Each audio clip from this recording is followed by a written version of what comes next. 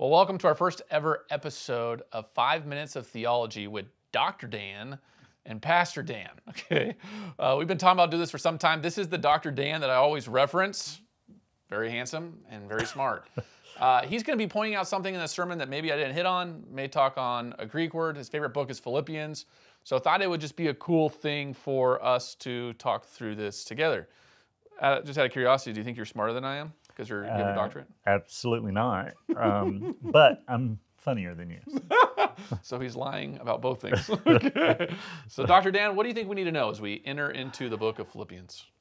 Well, I think the first thing that I think about is that it might be good for us to talk about strategies for studying Philippians that are beyond just what we're doing in our services and that our preaching team will be working on. I encourage my own students when they're starting to do a study that they spend some time reading a book. With Jeremiah last year, it would have been impractical for us to ask everybody to read Jeremiah multiple times. But Philippians is short, only 4 short chapters, and I am trying to listen to Philippians 5 times a week this semester. 5 times a week? Yeah, on the doing YouVersion 7. app. So yeah, I'm just kidding. if I can get 5, yeah. So I just think it's valuable for you to do that. What I've said to my own students, even this semester, is that the way that you can let a portion of the Bible really sink into your soul is for you to listen to it multiple times.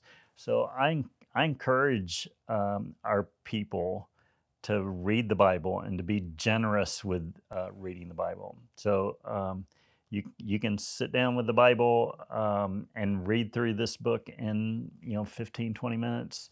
You can listen to it on the YouVersion app in about 15 minutes.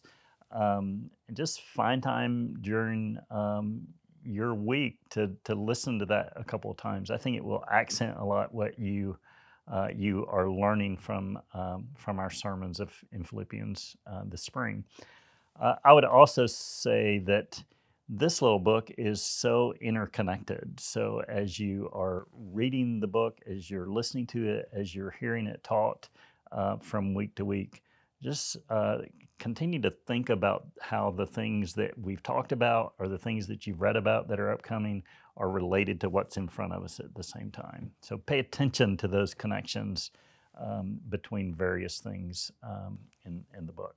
So that would be just kind of a couple of points of strategy that I would think of to begin with. Awesome. I also failed to mention Dr. Dan. He's a professor at Cal Baptist University. He's on our board here at the Grove, and he also runs our residency program. He's also one of my closest friends. So I'm looking forward to doing this. He's actually going to be preaching in February on one of the passages in Philippians, and hope you enjoyed this. We'll see you next week.